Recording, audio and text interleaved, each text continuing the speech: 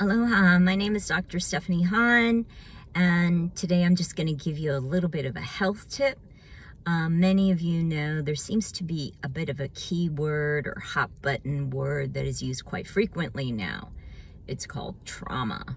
We go through trauma when we have an unexpected or expected of events, a series of acts, experience abuse, unexpected happenings that force our body and our mind to adjust.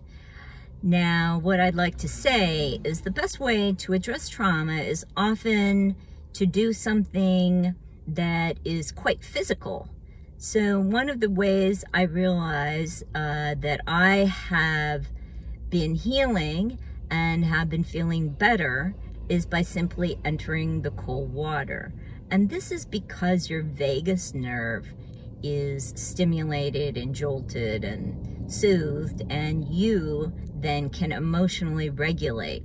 So when you are suffering from trauma, my advice is get in the water, go under a cold shower, do physical activity that can move the sensation and feeling through and out of your body. You won't totally feel recovered from it, but you will notice a mood shift.